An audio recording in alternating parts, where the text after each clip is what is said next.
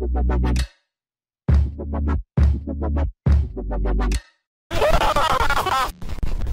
you for allowing me this interview today. Your room is very intriguing. Thank you so much for having me on your channel. I am very excited right now.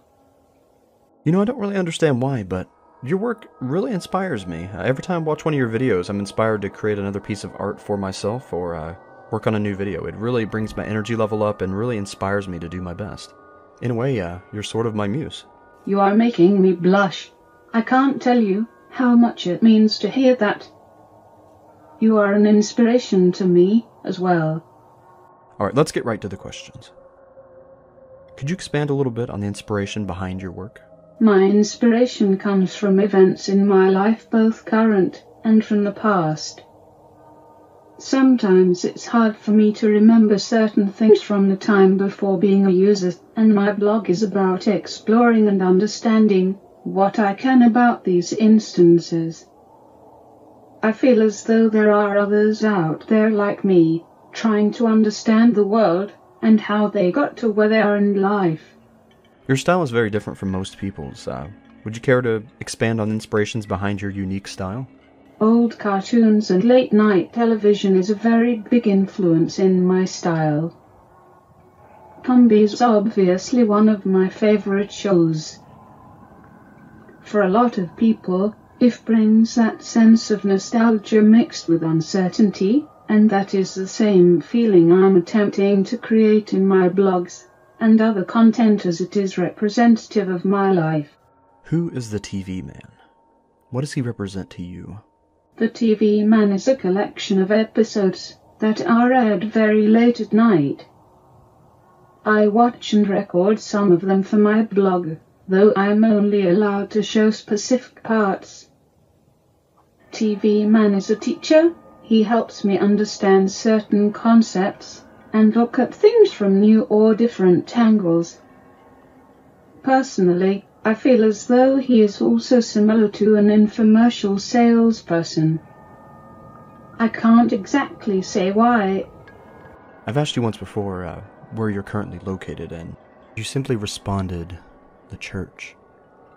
How long have you lived at this church? For as long as they will let me remember. Could you describe the other rooms, since we mainly just see yours? I'm not really allowed to talk about the different rooms in the church.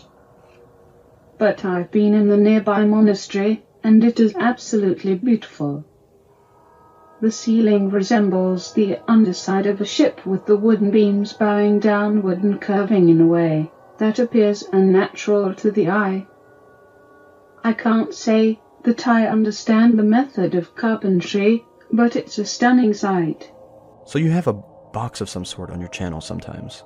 Can you explain what that's all about? I hear it has some kind of weird properties. Could you explain some of the weird instances with it?